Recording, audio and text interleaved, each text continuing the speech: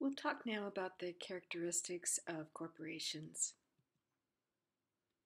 Your book goes through many different types of corporations. Most of them we don't care about much for our class. It's easy for a textbook writer to list information, but it's hard to go through and take out all the things you don't really need. So let's talk about what you do need to know. Closed corporations are corporations with not too many shareholders. Basically, not a lot of shareholders, probably no more than 100. And such corporations are not publicly traded. This means that they are not traded on, for example, the New York Stock Exchange or one of the other exchanges. You do need to know about subchapter S corporations. We'll be talking more about those later. These are corporations that provide significant tax advantages to the owners, but have significant limitations. I would like for you to know the differences among foreign, domestic, and alien corporations, because it's not intuitive. Corporations are created by the state, not the federal government. So you're following state law. A domestic corporation in California would be a corporation created in California. So a California corporation is a domestic corporation here in California. How about a Nevada corporation? Well, as far as California is concerned, this is a foreign corporation. So foreign doesn't mean some other country, the way we normally use the word. It means from some other state. Well, how about a business corporation from some other entity? What are we going to call them? They actually call these alien corporations. It may seem an odd term, but that's the term. Finally, you should know about nonprofit corporations. I'm sure you've heard that term before. It's just different from partnerships. There's no such thing as a nonprofit partnership because you can't even create a nonprofit partnership. The only way you can create a partnership is if your goal is to create a profit. That's not true with corporations. It is possible to create a corporation where the purpose is not to make a profit. Educational foundations, charities, there are a lot of organizations where these are appropriate. What are the characteristics of a corporation? They are considered a legal entity. In other words, as far as the law is concerned, the corporation is a person. They're sometimes called a creature of the state. And I know this sounds strange, but what they mean is that you don't exist as a corporation until the government says you exist. You need government approval, that you filed the necessary forms, and the government approves them. Corporations are characterized by the free transferability of ownership. The idea with corporations is that they want people to be able to buy and sell their own ownership interests fairly easily. Why? Because if you knew that you could sell your interests easily, you would probably be more likely to buy in the first place. The idea behind corporations was to get people to invest in businesses. This will increase the capital available for businesses and hopefully increase the availability for overall wealth. That's because you can buy and you can sell.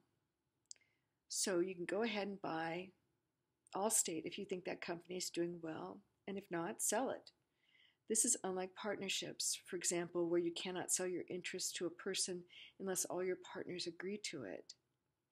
Because if they have to agree to be partners with this new person, just forget it if they do not want that relationship. So corporations and partnerships are very different. Ownership in a corporation is issued by stock, is a passive ownership. It generally shouldn't matter to the corporation who owns the stock. Another characteristic of corporations is limited liability. The owners, the shareholders, are not generally liable for the corporate debts, and that again makes it very attractive to invest. Another characteristic of corporations is perpetuity of existence. This means that they could exist theoretically forever or indefinitely, at least, because they're not dependent on the life of any particular people, the way a partnership is, for example. Another key distinction is that management and ownership are separate, unlike partnerships where the owners are the managers. In corporations, those are separate activities. So if you own a share of, for example, General Electric, Is General Electric interested in your advice on what they should be investing their research and development in? No, not really. You're just a passive investor. That doesn't mean that you can't fill more than one of these roles. For example, the employees of General Electric may also be shareholders of General Electric, but those are different roles with different characteristics. Shareholders have no right to manage the business. How about the regulation of corporations? Corporations are formed by the state. They are creatures of the state, not the federal government, so you really need to look at other state laws to figure out how they're governed. Your textbook mentions the Uniform Acts related to corporations. These Uniform Acts are not by themselves law. These are law only to the extent that a particular state has adopted them to be law. And a state may do that, or they may choose not to do that, or they can do it in part. They're in our book only by way of guidelines. The way I would read the sections of the book where you have uniform codes is to say, this is probably the general rule, but I want you to keep in mind that you need to look up the law in the particular state that you're incorporated in to find out what the law is.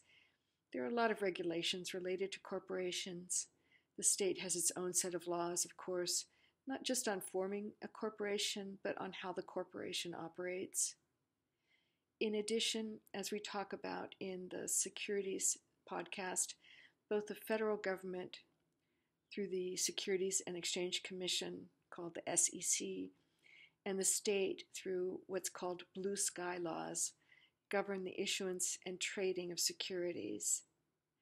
Another form of regulation would be any regulatory agencies, whether federal or state. Think of the IRS, the FTC, the Food and Drug Administration. I'm not even going to try to list all the regulatory agencies that govern the activities of businesses, but there are a lot of regulatory agencies out there, and depending on the type of business you have, these may kick in. Another big area of regulation is antitrust. Both the federal and often state regulators have laws relating to antitrust, limiting businesses' ability to set prices and restrict competition. The states and the federal government want unlimited competition. Therefore, for example, they will have laws to limit monopolies, for example, because monopolies increase price and reduce choice. So antitrust regulations kick in. You're not responsible for any of these particular laws. I'm simply telling you that this is the environment in which corporations operate. How about regulation of foreign corporations? And again, remember, foreign means from another state, not from another country. The U.S. Constitution has a commerce clause that limits any state's power to inhibit commerce that crosses state lines. What does that mean? When we created this country, we wanted for each state to be able to regulate the activities within that state, but we didn't want them to set up barriers that would restrict trade across state lines. So, for example, the same kinds of things that we do internationally, for example, create tariffs so that there's a limit on importing goods from another country. We don't want states to be able to do that. Otherwise, for example, California might say, let's not allow Florida to export oranges into the state of California because that will increase competition for the sale of oranges in the state of California. That's a big crop for us in the state of California, and we want to keep the prices higher to benefit our local farmers. And we can do that if we exclude Florida oranges. Well, such a regulation or law would violate the U.S. Constitution, and states are not allowed to do that. So there's often regulation and litigation relating to our state laws, which arguably inhibit the transportation of goods across state lines. A second area related to regulating foreign corporations, and for that matter, alien corporations, is jurisdiction.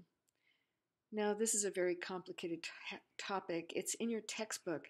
I think it's too complex a topic for the amount of time I'm going to give it. And therefore, I'm going to say that all you need to know for our class is that there are jurisdictional limits to any state's ability to regulate a foreign or for that matter, an alien corporation. What is jurisdiction? It is the power of a court to rule over somebody. Let's suppose, for example, that you started a business in California. All of your assets are in California. All of your employees are in California. Everything's in California.